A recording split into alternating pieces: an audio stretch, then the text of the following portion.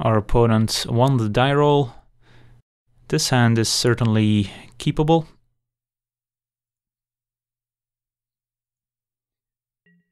So let's keep this one.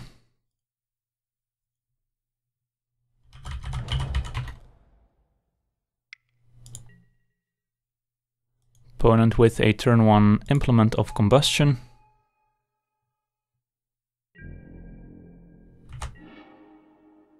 And we can lead with a Swamp here.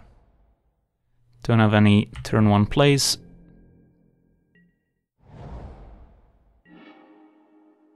No 2-drop. And we can play out our Automaton and say go.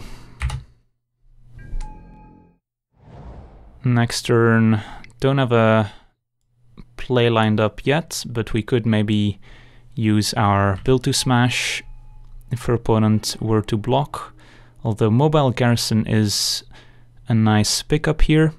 We could attack and basically trade our Build to Smash for Salivating Gremlins if our opponent blocks, or we can just play out our Mobile Garrison. Opponent probably has a way to pump up their Salivating Gremlins here next turn, giving it +2/+0 and trample. And if that were the case, then we don't have a great block with our Mobile Garrison, or at least we would be trading. So actually already an interesting decision here. I think the more mana efficient play is probably just to play out the Mobile Garrison. So I think I'll go with that rather than the more aggressive Build to Smash line. Opponent might also not block, in which case we could get in for 2 free points of damage, but I think this is still fine. So our opponent does have land number 4, they're mono red so far, and they still haven't used their Implement of Combustion, so they might have some expensive improvise cards they want to play. They're going to combat. Let's see if they attack. They do. Alright, so I think we probably want to crew here and probably gonna eat a combat trick from the opponent with this Salivating Gremlins, but it's probably not the end of the world if they spend their mana on a combat trick this turn.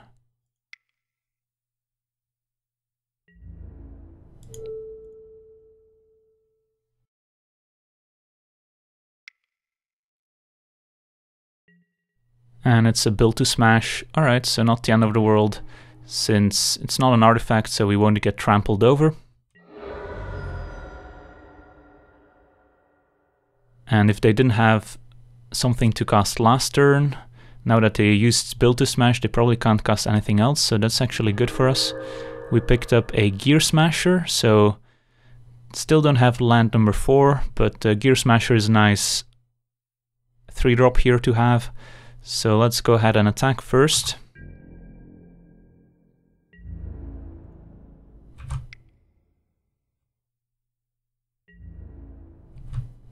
And then play out our Gear Smasher.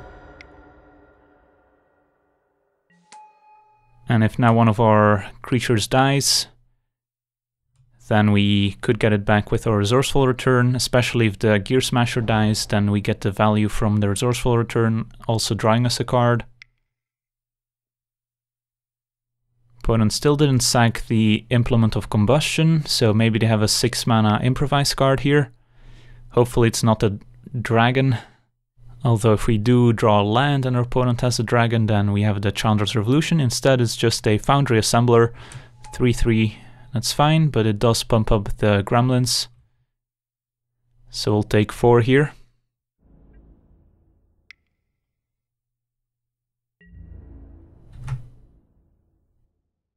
Drop to 16. And land is nice. So now we have a bunch more options. We could attack first, use a Build to Smash if our opponent does block. Hopefully they don't have a trick. Could just fire off this Chandra's Revolution, which is pretty mana efficient. and also ties up one of the opponent's mana. And that's pretty much it, since Resourceful Return doesn't have a creature yet in the graveyard. So yeah, maybe just firing off the Revolution is the best thing we can do here. Could also use the Welder Automaton's ability, but it's probably better to use a Revolution at that point. It is bad that it's our only removal spell at this point, but if we're aggressive enough, then we might get a good trade with the Build to Smash as well. We can probably just tap the untapped land, just in case our opponent does have a trick they want to use. They have to use it now. Alright, and now let's move to combat. Hit for 4. And next turn, if we draw a land, that's good. If we don't draw a land, we can probably cast whatever we draw.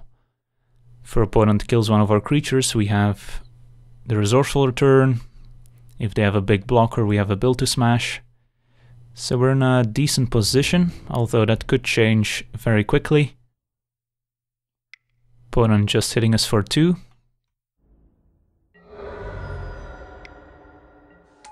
And an Inventor's Apprentice as the follow-up.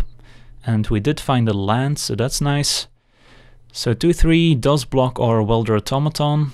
Opponent still with 2 cards in hand, so they could easily still have something that can interact with us. If our opponent has a Precise Strike, then our Build to Smash on the Welder Automaton would still be enough to punch through. If our opponent has a Shock, that could get awkward, but I think if our opponent had a Shock, they probably would have used it by now. The more mana efficient play would just be playing one of our 5-drops here, but that does mean we don't get to attack. Could also attack, use Build to Smash and still use the Welder Automaton, but it's probably better to develop our board here. Then the question is, do we want to play the Aetherborn or the Sailback? With the Aetherborn we can make a 4/3 and a 1/1, which I think line up better here with what we're trying to do. The 1/1 is an extra artifact for the return. We can also sacrifice it with a Gear Smasher and gets trample with Build to Smash. So we can move to combat just in case our opponent wants to do anything, but I doubt it. And then play out the Aetherborn.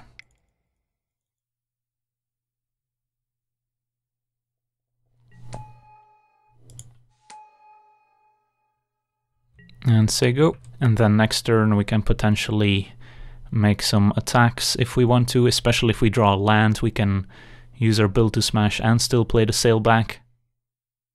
Opponent is gonna do something end of turn here. For 3 mana could be a Hungry Flames perhaps, taking out our Aetherborn. Yep. So that was a reason to perhaps play the Sailback.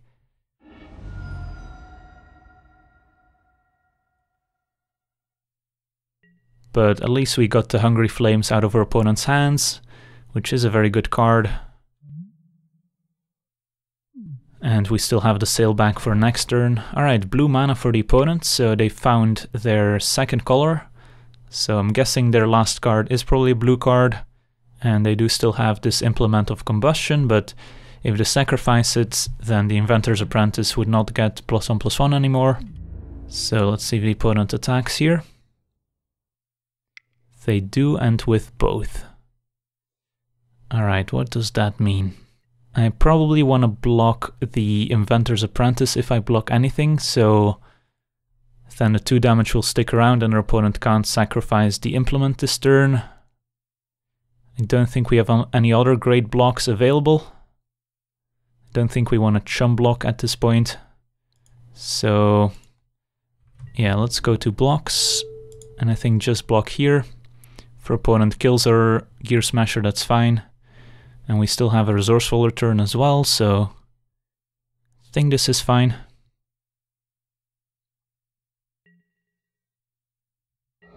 So we just take 2, down to 10. And what is our opponent's big finish? Nothing. Alright. So they might have another interactive instant, maybe. We did pick up a land, so that makes Sailback plus Build to Smash an option. do also still have our Resourceful Return, but that's not super mana efficient this turn. So I think we probably just want to attack with everyone, play the Sail back, and go from there.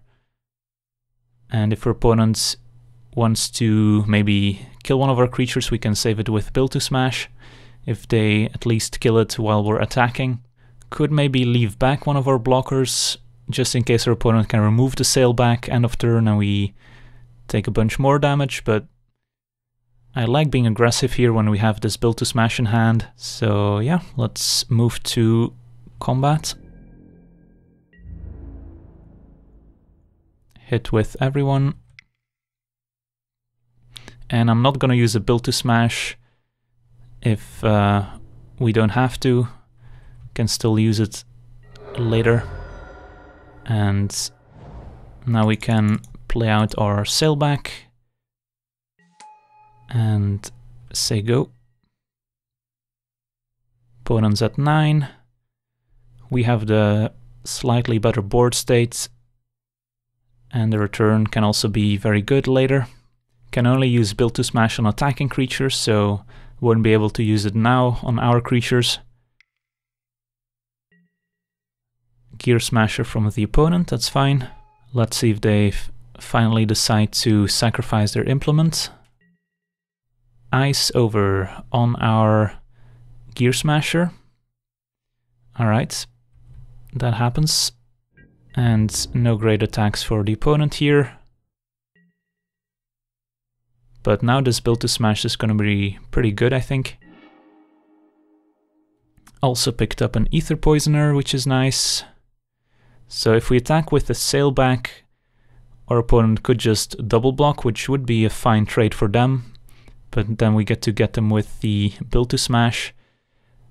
Question is if we also want to attack with our Welder Automaton, and I don't think we want to, because if they block, we're forced to use the trick to save the Automaton, which kind of gives away that we have a Build to Smash and don't really want to use it to save the Automaton here.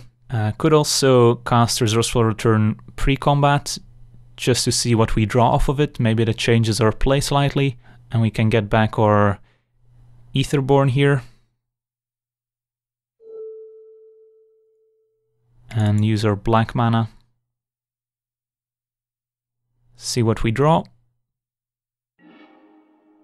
Found a Gifted Aetherborn and an Ambitious Aetherborn. Alright, so that's pretty good. Let's go ahead and move to combat.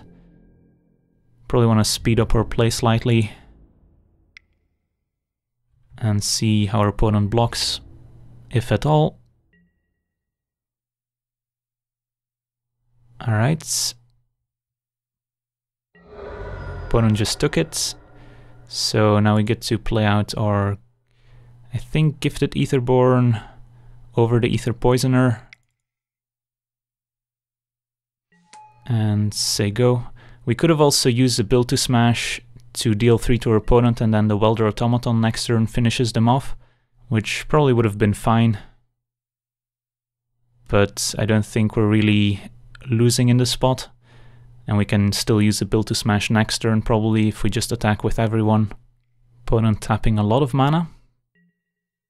For a Weldfast Wingsmith, that's fine. Can gain flying if they play an artifact. No attacks from the opponent. Can probably attack once again with our Sail back. Do we also want to attack with the Aetherborn? We probably do. Opponent might just trade it with the Wingsmith, which is fine for us. I don't think our 2-1 nor our 1-1 are attacking. And then, yeah, go from there.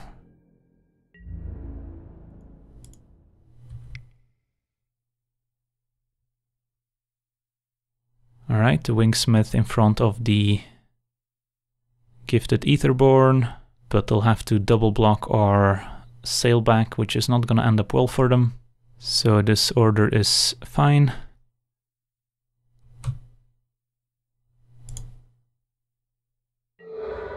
Well, looks like I missed the window for the Build to Smash. Still getting used to the Magic Online interface, unfortunately. but that's fine. Still get to follow up with a Bazaar Barge and an Aether Poisoner.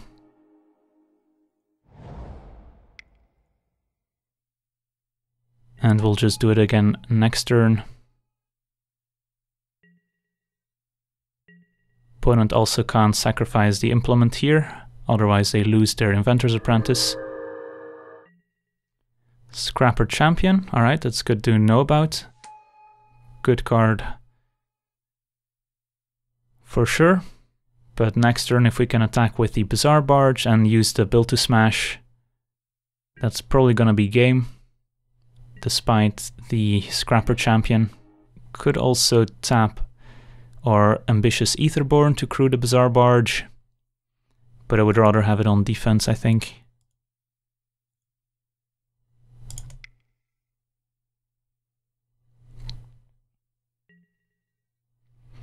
Alright, now we gotta make sure to use our Build to Smash.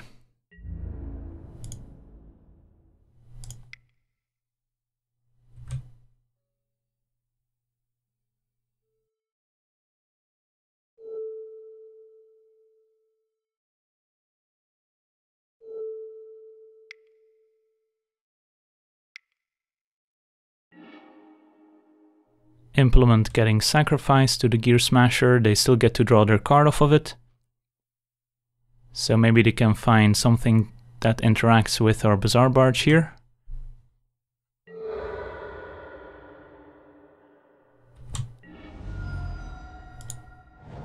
And I guess we can just finish off our opponent here, rather than playing our Aetherborn. Alright, let's move on to sideboarding. So opponent with a red-blue improvise artifact kind of deck. Do we want to change anything? Could maybe play the Club Security, as it blocks our opponent's creatures quite nicely. Maybe the Malphis squad is not as good as the Club Security in this matchup. This probably looks fine. Alright, this hand, unfortunately, we're not gonna be able to keep with only one land. If this was a mountain, then I would think more about it, but yeah, I don't think we can keep this one, unfortunately. This one is a very solid mull to 6, so we will be keeping this one. Turn 2 Gifted Aetherborn, turn 4 Bazaar Barge into Club Security to crew the Bazaar Barge. Question here is, do we keep lands on top with our Scry or not? Because we would like to hit land number 4, but we also don't want to be flooding, and we do have to make that decision here. We probably want to bottom this, I think.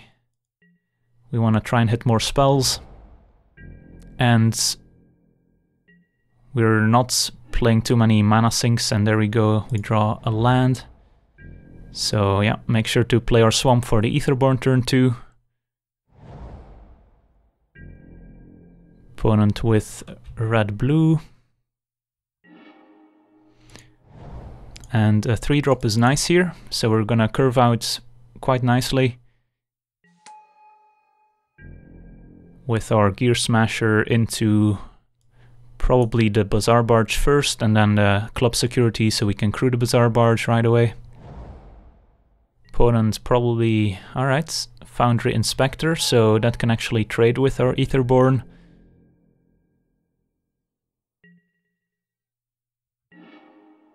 And Build to Smash is not terrible, although I don't think we want to use it here. Question is if we want to trade our Aetherborn for Foundry Inspector, and I think the answer is no. So I think I'll just play out a Gear Smasher here and say go, and then save the Build to Smash for maybe the Bazaar Barge. For opponent attacks, I will gladly put the Gear Smasher in front, even though our opponent could have their own Build to Smash, which they did show us last game. Is this a Hungry Flames on the Aetherborn? Nope, Salvating Gremlins, that's fine.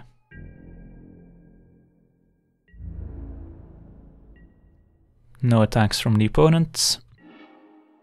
And Oval Chase Daredevil. That's quite the draw. So if we play that first, we can maybe offer the trade next turn and then play the Bazaar Barge to get it back. I think that's probably the play here. So again, no attacks with the Aetherborn. Gear Smasher doesn't do much. Yeah, let's play the Daredevil here. And say go.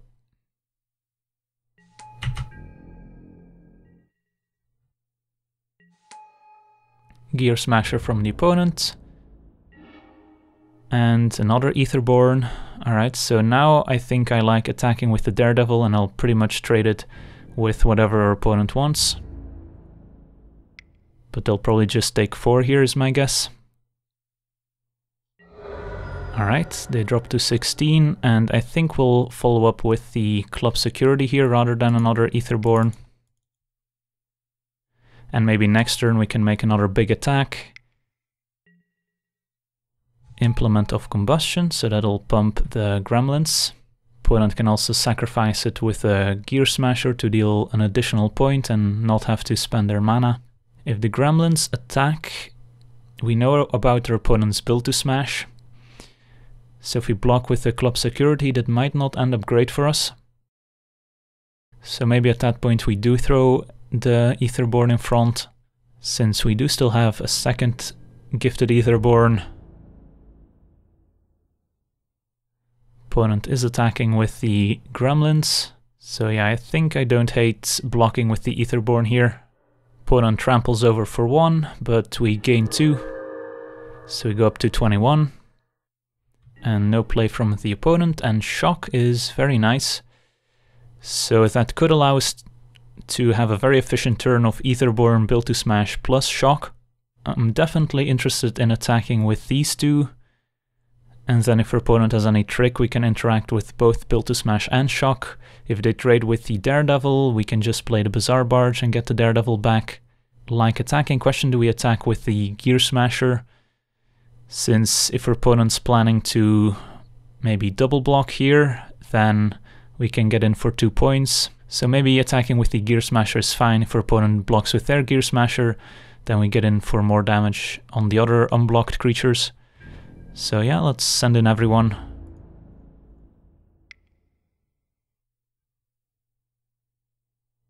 Alright.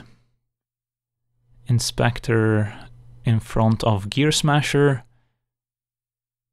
And this trade. So yeah, I think this is fine.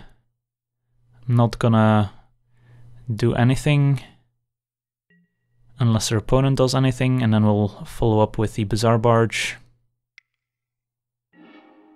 Opponent sacks the implements.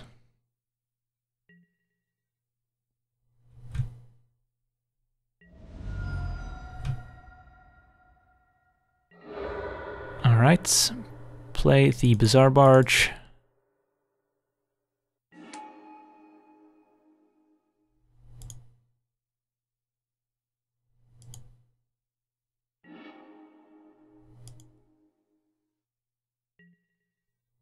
And return the Daredevil. Alright. Not a bad turn.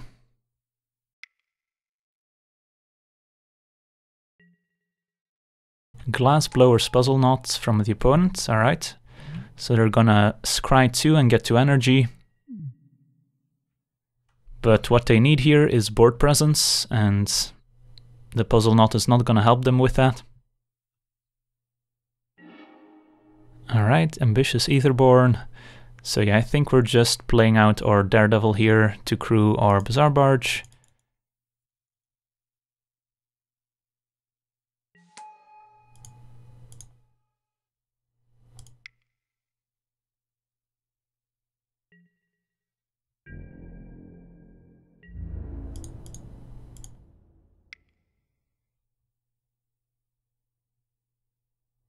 Get in for 8.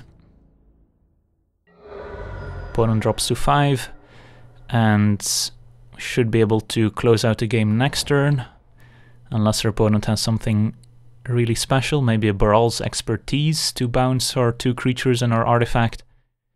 That could definitely help them out. But I think that's about the only card I can think of that can really help them. 4 mana. And a Puzzle Knot, so must be an Improvise card. For 5 mana could be the... Nope, just a Foundry Assembler. That's not gonna do it. Maybe the Improvise card that makes it 2 Thopters could have saved them for a turn. But as it stands, we can Chandra's Revolution them. Could even just build to smash. Although Chandra's Revolution seems safer here.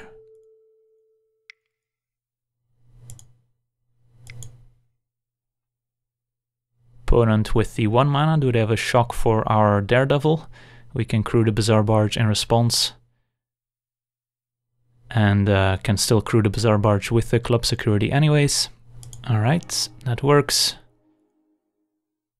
Crew over here. Not that it matters. Opponent still has red floating.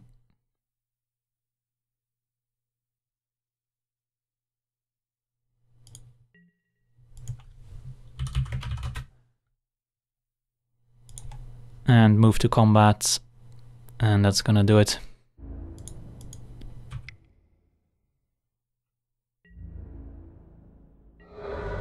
Alright, sweet. Won our first match.